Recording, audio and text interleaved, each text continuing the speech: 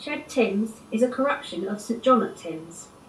The Knights of St John's Jerusalem, in other words Crusaders of the Middle Ages, had their own hostelry and a watermill here.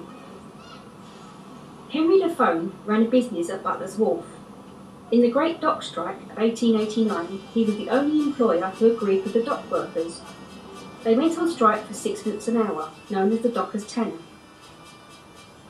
Henry continued to pay his workers despite them striking, giving each man an extra 2 shillings for Sundays when there was no work. The dockers' strike victory was a massive blow to employers who'd use their workforce as slave labour, keeping them in poverty.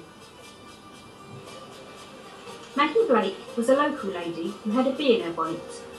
When this area was redeveloped in the 1980s, the Thames was gated off to the locals, who had been using the ancient right to river access here for centuries.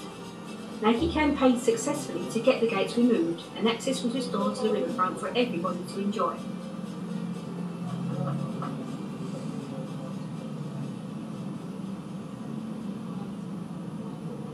In 1794, John Butler bought a series of warehouses to accommodate his grain business.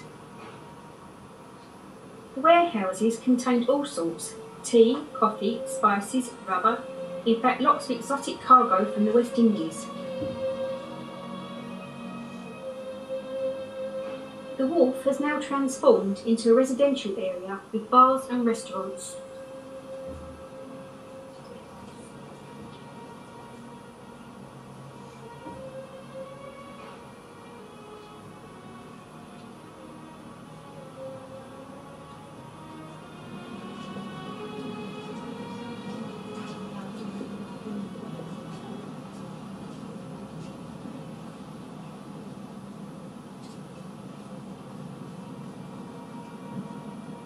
The Design Museum occupies part of the site now.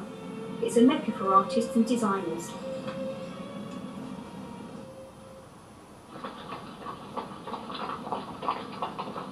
Jacob commemorates the dray horses used by carriages. He was specially flown in by helicopter and now forms part of the Circle luxury development.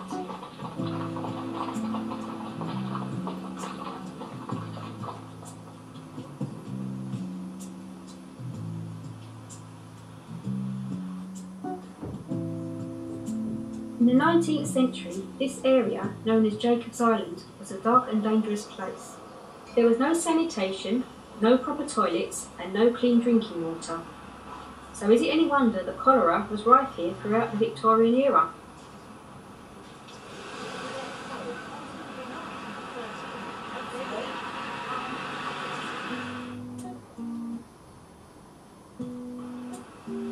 In Victorian times, this area was teeming with dockers, blacksmiths, sailmakers and sailors, so of course there were untold amounts of pubs, snugs and tobacconists here. And being an area full of granaries and mills, there were numerous ship's biscuit makers. Among these were Peak Friends and Jacob's Biscuits. The area was owned by the monks of Bermondsey Abbey. The river powered the monks' mill and provided the flour for their daily bread. Mill Street is a reminder of this.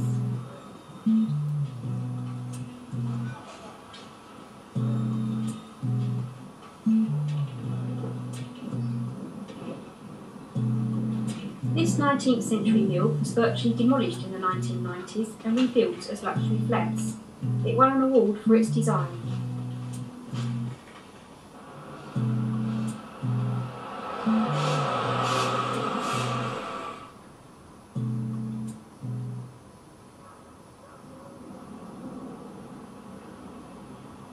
Dock Head is really called St Saviour's Dock, or sometimes Savoury Dock.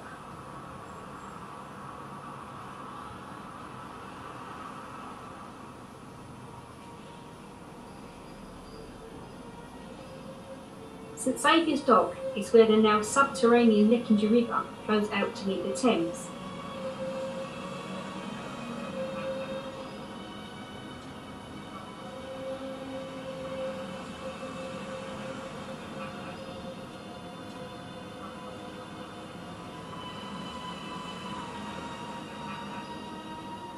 The Neckinger is named after the Devil's Neckerchief, a euphemism for a hangman's noose. River pirates, footpads and highwaymen were hanged by this river.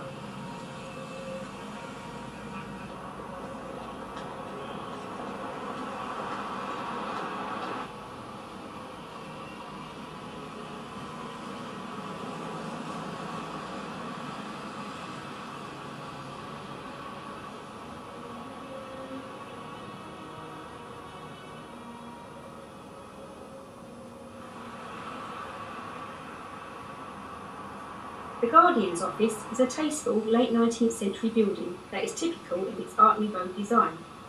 Originally, it played host to the parish guardians, and in later years it was the relief office for Bermondsey and Lewisham.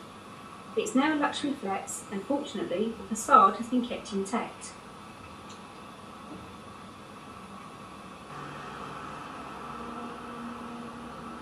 This is a very modern church, having been rebuilt after a wartime bomb destroyed the original 1835 Gothic structure.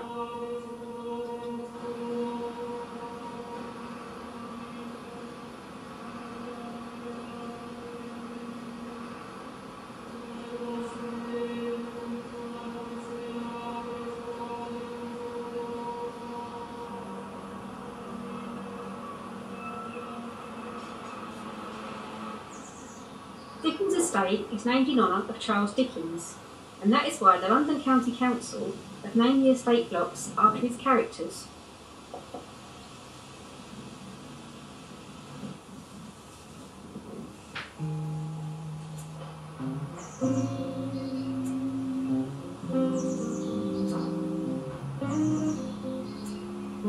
Bermondsey legend Tommy Steele lived and played here as a child.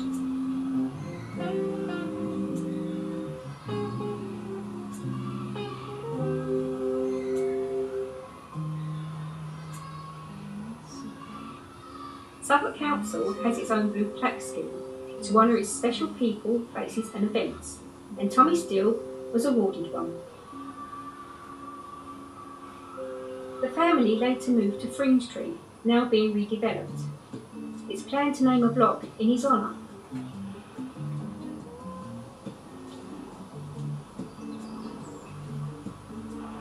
The Ship of Rome pub has been around since the 18th century, but the current building is 1930s mock Tudor.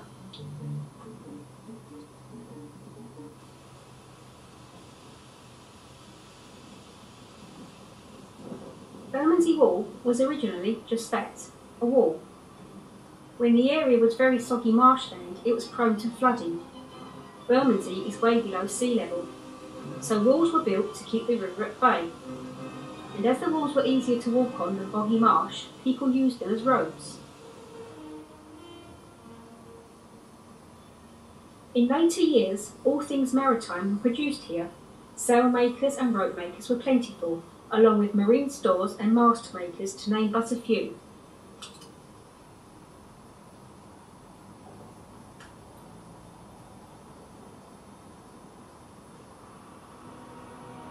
Chambers Wharf, built in the 1930s, was the first cold storage warehouse. They took the place of old granary wharves, which had become infested with rats. In the war, the basements were used as shelters. Local rumour has it that in recent years, gold bullion was safely stored here.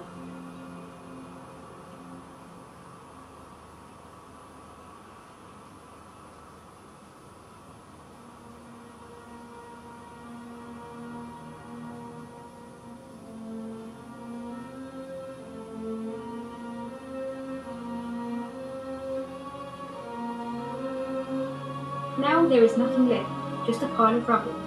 Chambers Wharf isn't here anymore.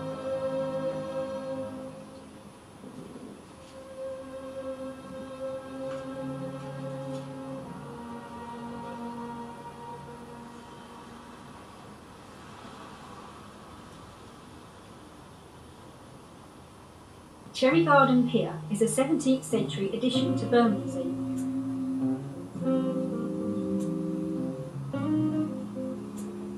People alighted here to visit Jamaica House, where refreshments could be taken in a pleasant garden beneath cherry blossom trees. Diarist Samuel Pepys took boat and landed at the pier. Here he dined, got tipsy, and watched his maids running races over the lawn.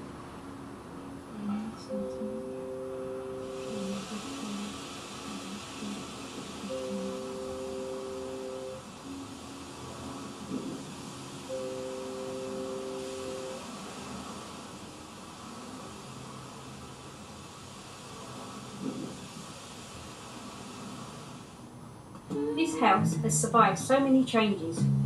It stood the bombings of the Second World War, being dangerously close to the targets of the river and the Surrey docks. In Victorian times, it belonged to a docks against law. This was back in the days when body snatching was rife in this area. It's rumoured he paid youngsters to fish out corpses from the Thames for him to dissect. They were brought through a secret tunnel into the basement of the house. The tunnel has long been sealed up. In later years, the house became Rotherhithe police station, and it's now offices.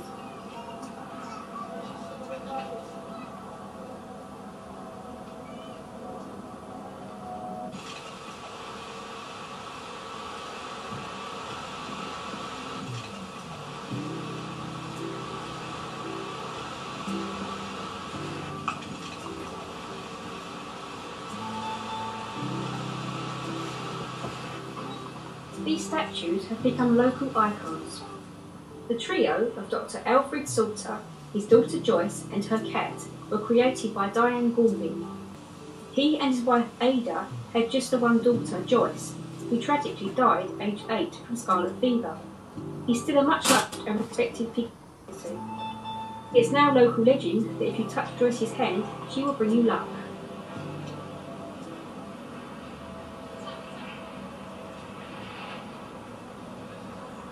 The angel dates back to medieval times.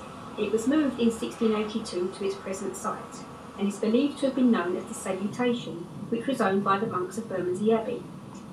They used to make their own ale here and sell it to raise funds for the church. The current building is early 19th century.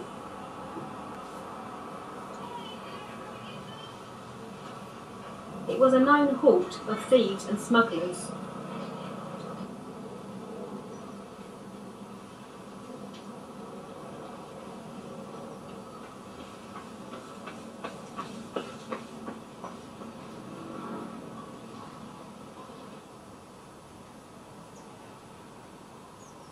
King Edward III had a residence here at Platform Wharf.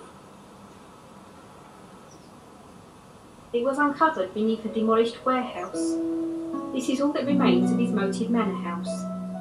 Archaeologists have found royal chambers, a chapel and a privy jutting out over the moat.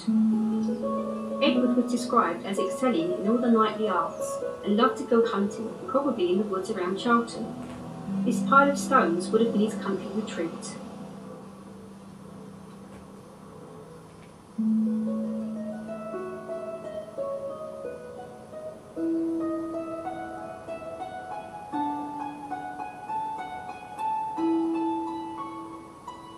The Angel is a lovely place to spend a summer evening. You can sip a pint, look upstream to old Horselydown and drink in the history, and take in a fantastic sunset.